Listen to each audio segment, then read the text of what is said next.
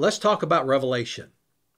You have learned so far, if you've been watching the videos, a lot about prophecy and what all these things mean. We've talked about eschatology and what that is. We've talked about differing viewpoints on the return of Christ and the millennial reign. We even talked about what the number 666 means, and hopefully you learned a lot from that. And today, I want to talk to you about the number 7. Now, we've talked about the number of man, the number 6, and today I want to talk about the number 7. What's astonishing about the book of Revelation is how many 7s are in this book. And once again, if you read Revelation just with this idea of doom and gloom and that there's going to be a lot of judgment, is God going to judge the evil governments of the world? Is he going to judge sin? Is he going to judge Satan and false religion and all that? Is he going to judge those that are non-believers? Yes. There's no question about that. But as we've learned, Revelation is about Jesus. It's about that he wins. It's about a person, not events. And so it's important for you to see that, because in the first chapter, it talks about how Jesus sets the stage. Then he talks to 7 churches, and then it describes some scenes in heaven about who Jesus is and how he's worthy and worthy to be worshiped. And then it goes in the middle part of the book, and it talks about judgments and things to come and things of that nature. And then in the end, it talks about eternity and heaven and what it's going to be like when we are in heaven with God and so forth. So, but what's important for you to know is that Revelation has a huge number of 7s. Now, why is that important? Well, 7 is the number of God. It's the number of completion, and it's the number of perfection. So it stands for completeness. And so what God is showing us from Revelation is that he is complete. He is completely in control. He is perfect. He is just. He is righteous, and we can trust him. In spite of what may be going on around us, in spite of tribulation that we may face, God is with us, and he's always going to be with us. And I really believe that the number 7 is the key that unlocks the meaning in the book of Revelation. The whole book is built on a framework of the number 7. It seems like that this has a lot of figurative sense and significance, and it symbolizes some very important things in the book of Revelation as we study it. So, and I'll just give you an example. The 144,000 converts that it talks about in Revelation, the saints with God's name written on them, that follows the number of man, the number 666, which talks about being written on non-believers. And so there's a contrast here between the beast, between false religion and the false prophet, and the Antichrist, and God. The bottom line is this: Jesus wins. Let me just give you several pairs of 7s or sets of 7s in the book of Revelation. There are the 7 churches, chapters 2 and 3. We read about the 7 churches, and I've actually been preaching from that about those 7 churches and the message that Jesus gives to them. Once again, this is the number of completeness. He wants every church to follow what he says there. Then there are the 7 spirits in Revelation chapter 1.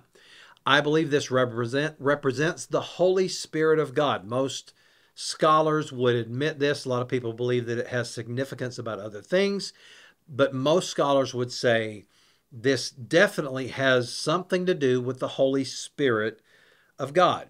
And so these 7 spirits showing us that we are not complete apart from the work of the Holy Spirit in our life. Then he talks about the 7 lampstands.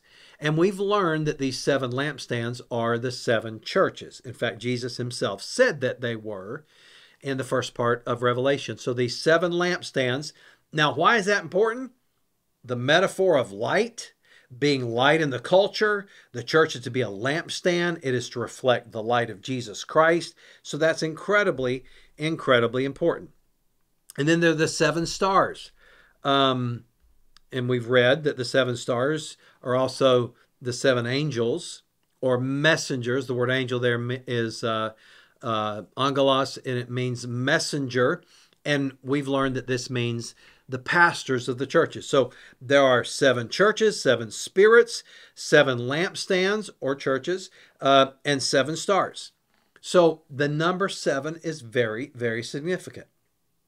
Another section deals with the number seven in a significant way. Let me just go through some of these. There are seven seals in Revelation chapter 5. There are seven horns in Revelation chapter 5. There are seven angels in Revelation chapter 8. Once again, these are not pastors, but literal angels, messengers from God. Then there are seven trumpets in Revelation chapter 8. There are seven thunders in Revelation chapter 10. There are seven personages in Revelation 12. Let me give you these personages. In other words, they represent, I guess this would be what would be called anthropomorphic language, ascribing human features to non-human things. There is the woman in Revelation 12. There is the dragon in Revelation 12. There is the man-child in Revelation 12. There is the archangel Michael in Revelation 12. There's the remnant in Revelation 12. There's the beast from the sea in Revelation 13. And then there's the beast from the earth. So we see these seven different personages, and they all represent different things, and we'll talk about some of that later. Then there are the seven last plagues. Once again, this is part of the judgment of God. Revelation chapter 15. They're the seven golden bowls in Revelation chapter 15. And then they're the seven kings in Revelation chapter 17. And then it switches and starts talking about some things in heaven, not just God's judgment, not just these complete spiritual things on earth, but what is heaven going to be like? There are seven new things in the book of Revelation. And I love this. There are seven new things that is described in eternity and what's going to happen for us. Once again, seven stands for perfection and completeness.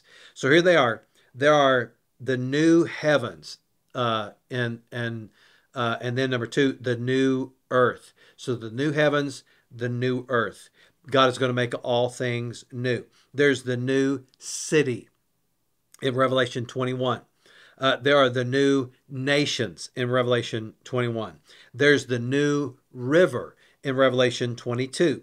There is the new tree in Revelation 22. And then there is the new throne in Revelation 22, which is the throne of God, and he is going to be with us forever. Well, remember, in Revelation, Jesus wins.